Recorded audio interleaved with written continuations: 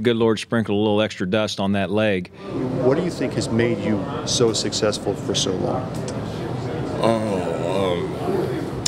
I would just say I'm never satisfied. I'm pretty hard on myself. I'm pretty always trying to get better, always trying new things. I'm not scared to try something new if there's something I feel like, hey, would work better than what I've been doing for the past however many years I've been punting. I'm not scared to try it, and if it doesn't work, it doesn't work. I go back to what I have always done, and sometimes little bitty things I pick up on, and I just think it's always about wanting to continue to get better, and I feel like you can always improve. When you look at his leg swing coming up through there, it is so fast, and his quick twitch muscle fibers coming up through that ball. I mean, he just explodes through it. From a mechanical standpoint, what are the three most important things? I would say first, most important, 100% is your drop.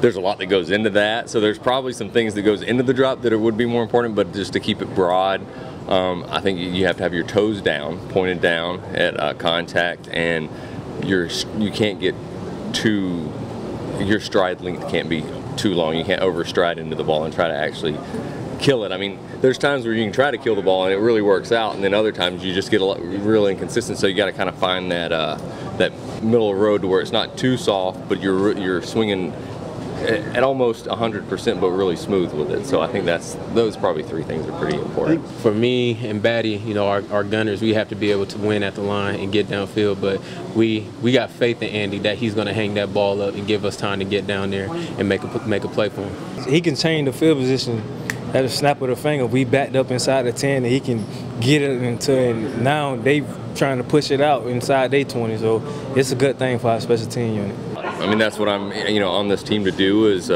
hopefully give the other team bad field position and, help our defense out. And there's no better feeling when you do your job. I mean, whether it's, whether you're a teacher, whether you're a lawyer, or what I do. I mean, I think when you succeed at your job and you're successful at your job, it's an awesome feeling to have. We're fortunate to have Andy Lee. He's a hell of a punter. Ain't nothing else to say about it. Is it weird just sometimes to watch how high